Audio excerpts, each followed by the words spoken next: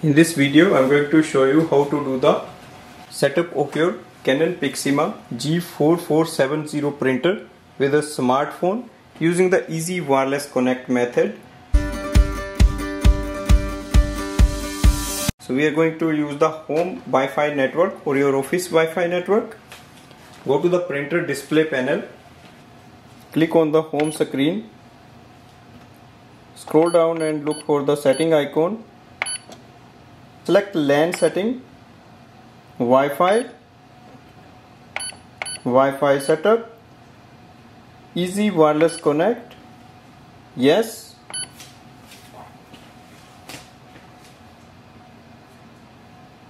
Go to your smartphone, download the Canon Print app from the App Store. Open this app. In this app we have to add the printer, so click on the add switch. Register printer. If printer cannot be found, auto connection, yes.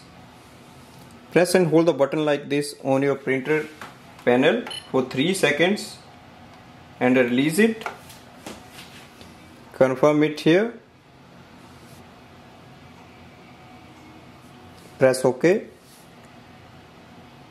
Join to Canon G4070, yes. It will display your wireless network name. Click yes to connect. We just installed the printer in our smartphone.